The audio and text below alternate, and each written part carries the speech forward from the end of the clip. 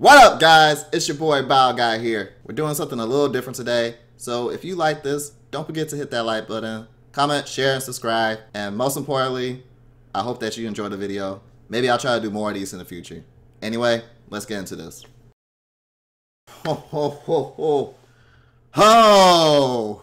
So some of you guys may have heard about this whole scientific announcement that was announced earlier this week. So at the beginning of this week, a Chinese scientist by the name of He Jiku, I'm sorry if I'm butchering up that name. Anyway, he came on YouTube earlier this week, it was like Sunday or Monday, and announced that he had indeed made the world's first gene-edited babies. And he did this by editing a gene that will prevent them to have HIV. And you can imagine, not a lot of people were too happy about that. So I figured since I have a relatively good number of friends on social media, and since I have knowledge in the sciences, I could kind of relay that to you guys and put it into a more simpler context and have you understand why everybody's in an uproar about this and why they even do this experiment. So hopefully, like, maybe you guys will understand this. It'll be a good communication. Anyway, to give you a little bit of a backstory. So this Chinese scientist, he's at the Southern University of Science and Technology in China. He was a professor there, but apparently he got put on leave back in February. So basically this was going on for who knows how long, like without anybody knowing about this, with the exception of those that were internally involved. So like I said, basically what he did, he created the world's first gene-edited babies. And these babies were indeed twins named Lulu and Nana.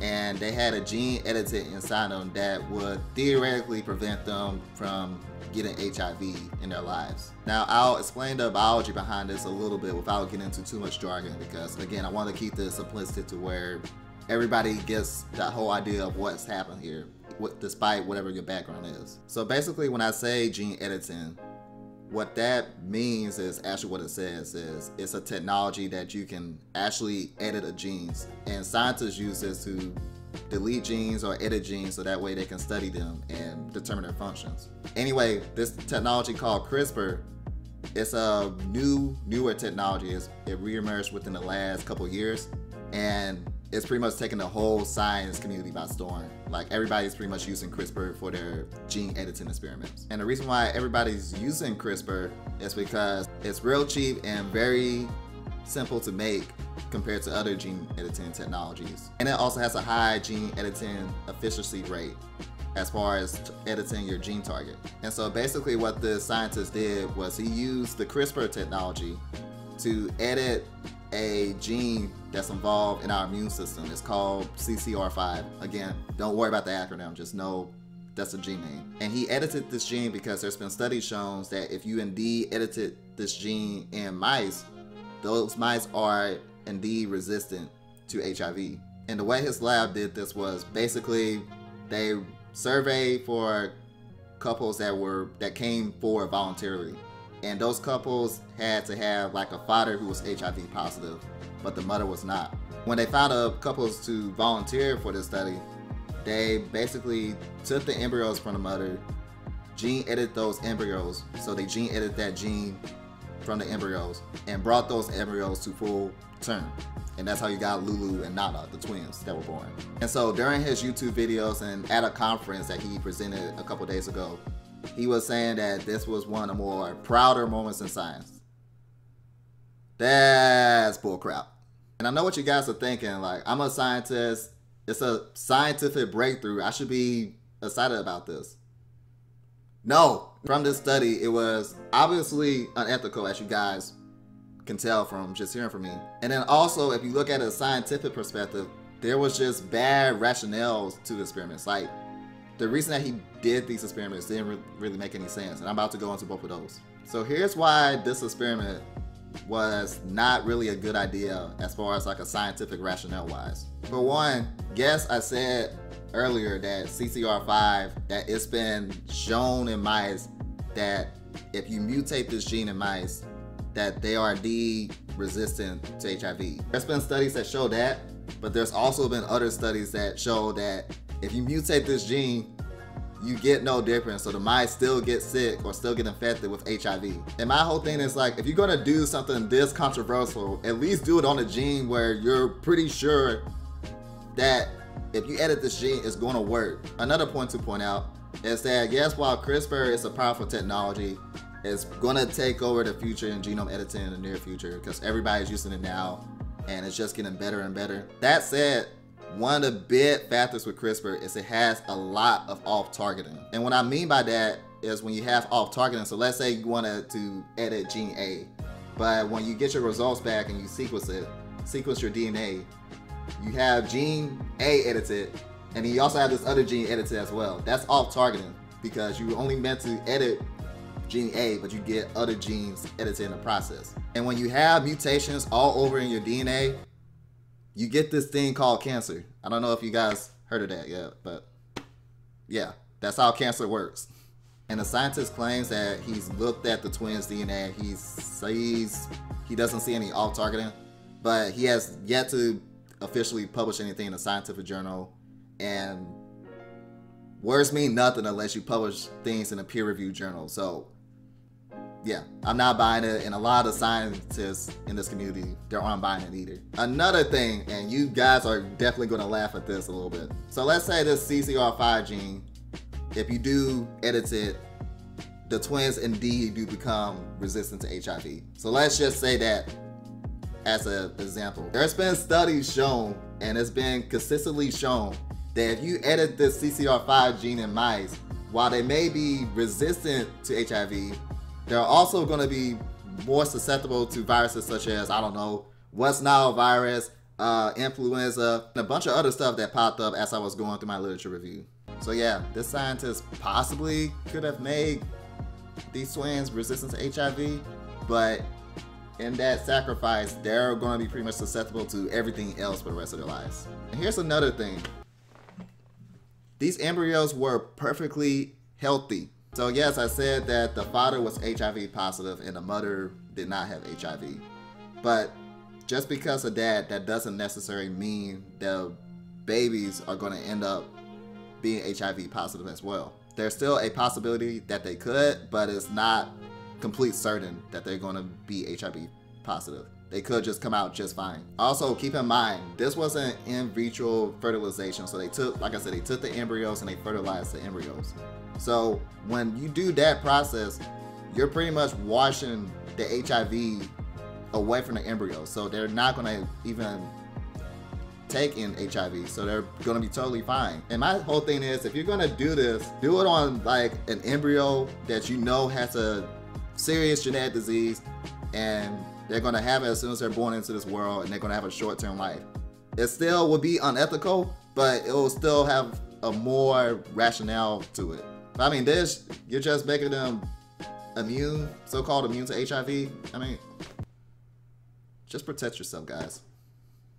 Now I'm going to jump into the unethical reasons behind this, which you guys are probably already know the reasons, even if you don't have a scientific background. For one, what this scientist just did was he pretty much made a choice for two individuals that had no say whatsoever. It's indeed one thing that if you're making CRISPR modification on adults, like that's actually going on now. But yeah, it's one thing if you do that because that person knows the consequence of what they're doing. These twins had no say whatsoever, and they're going to be stuck with this for the rest of their lives. They're probably more than likely not going to be able to have offsprings or have kids, because if this mutation ends out being very destructive as their lives go on, you don't want to pass that down to your offsprings because they'll have it too. And then I just can't imagine them growing up, going through school, and they have their classmates saying, oh, don't mess with that kid, that's the one that got mutated. Like, that's stuff that they're going to have to go through the rest of their lives. And it's just because you wanted to do something that had no complete rationale to it at all. Another point that I'll point out, and it's sort of a bit random, but it kind of ties into this. So these couples voluntarily signed up to do this. I believe they surveyed like 7 couples or something of that nature. And basically what happened is these couples sat down with this scientist and they basically just talked about the procedure, or he explained the procedure to them. Now, if you think about it, that's not a good idea. Put it this way. Let's say you're buying a home and you want to be sure the home checks out. And so the realtors or the company that you're buying the home from, they're like, oh, well, we can give you our inspector who's employed by us and paid by us to inspect the house for you. You're not really going to want to do that because that inspector has bias to that company. Like, more than likely, you're going to get an inspector from a third party that has no bias to inspect the home for you. And that's pretty much what just goes on here. These couples, they wanted to have a child real badly, so I can imagine they were emotionally, they made emotional decisions. And this scientist, he really wanted to get this going, so he was just probably explaining like how this will work. But what should have happened, you should have had a third party representative that came in there, analyzed what was going on, analyzed the whole project, and relayed that information back to the couples and gave them their perspective and their opinions on it. That would have been more ethical. And of course, obvious reason is that this can lead to a slippery slope to people playing God. Like, a lot of people and a lot of scientists are worried about this because they're worried that people with loads and loads of money, they'll start trying to go in the black market or whatever and try to use CRISPR to make like babies, like let's say as strong as Arnold Schwarzenegger, tall as Yao Ming, the looks of Brad Pitt or something like that. And when you get to that point, my personal belief, that's just completely wrong. That's no. So all in all, this is a really bad apple for the science community. That's why everybody is such an uproar about this. Like I said, when CRISPR first came out a couple years ago, everybody was real excited about it. I'm using CRISPR in my dissertation project. Like, it's that powerful, and we were thinking like it's indeed the future. I mean, this can solve disease problems that we weren't able to solve before, crop problems, we can save them from diseases. It opens up a whole playbook of things we can do with this technology. But now when you have anybody from the general public that has no scientific background whatsoever, if they Google CRISPR, this is the first thing that's gonna pop up. And so now let's say decades down the road, when we understand this technology more and we got it down to where we understand the risks and the benefits of it, and we make a drug that can actually save lives, the general public's gonna look at this like, oh, that's gonna be like the Chinese scientists back in 2018. Take the whole vaccine gets you autism example. Vaccines have been proven time and time again that they're good for you, they don't do anything to you. But because you had this one scientist put out a study saying like, oh, vaccine correlates to autism, despite him admitting he falsifies his study and him getting his license revoked and whatever, you got people out here still today believing that vaccine causes autism just because of this one false study. And this is the same thing that could happen to CRISPR, because you got this one study that was controversial, might not even work, and now when we finally get CRISPR going like decades from now, people, they're gonna look at this. Like I said, it's just the saying go that one bad apple ruins the whole bunch or whatever. So anyway, to conclude this video, it's been put out, this Chinese scientist, his lab has been halted, like his work has been stopped. He's no longer allowed to do any more work until further investigation. He's probably gonna get locked up for some time.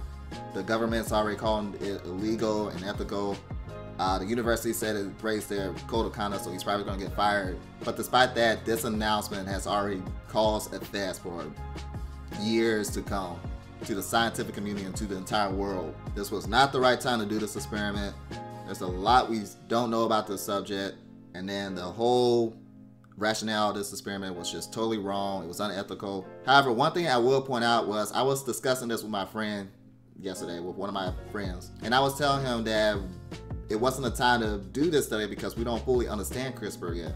And he brought up a good point, because he had said if we wait until we fully understand something, we won't get anywhere, because there's a lot that goes on that we don't fully understand yet. And that's indeed a valid point. Like, I don't think we're ever gonna fully understand CRISPR like 100%. But I do think we can get it to the point where we understand to where like we can sit down with a couple and like, okay, look, if we do this technology, this are the benefits, these are the risks.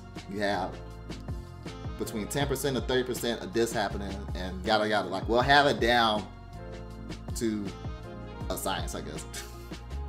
And you know, one day I actually do hope, like decades down the road, we can understand CRISPR to the point where we can actually start curing babies that have genetic autoimmune disease. That will be able to give hope to couples that because of their alleles or because of their genes, that they're not allowed to have a baby right now because that baby will end up getting that disease, that we're able to bring CRISPR and overcome that. I hope we get to that point indeed. But now is not the time. That's all I got. Thank you guys for watching this video. Hopefully I didn't keep it too long. I don't really do this a lot, but I was just so emotionally charged by this, or I guess I had a strong opinion on this. And I kind of realized what effect that could have on the general public, that I figured that I would relay that out so that way you guys can understand it too. If you like this, I can do more of these.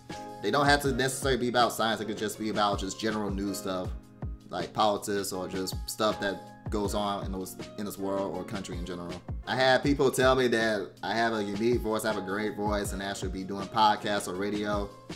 Maybe I'll just start doing this instead, because that way you can see my imperfections on my face and whatnot.